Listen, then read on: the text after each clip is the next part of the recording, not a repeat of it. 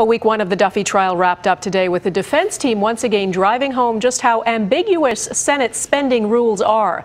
The upper chamber's former law clerk took the stand for a third straight day. He was supposed to be a witness for the Crown, but Duffy's team has managed to use him to their advantage. As Jacques Bourbeau reports, this is only week one, of course, and the disgraced senator still has a lot of explaining to do.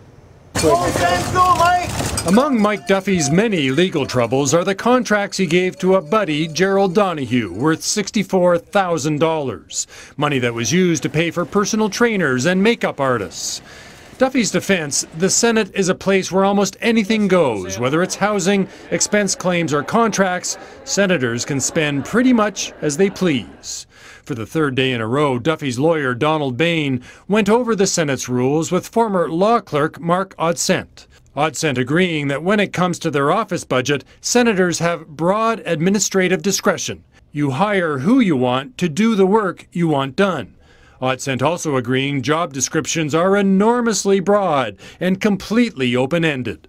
The only limits are senators can't exceed their $150,000 budget and can't spend money to further their private interests. Here to support my independent colleague. Now, yesterday, suspended Senator Patrick Brazeau made a surprise appearance at this trial.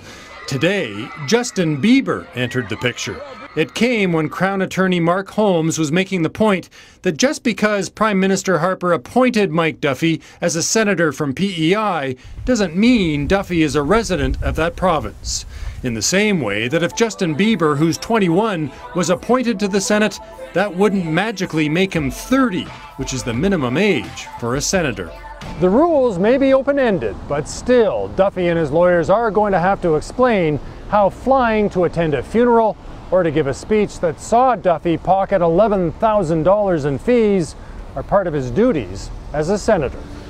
Donna? And it continues next week. Jacques Bourbeau, thank you.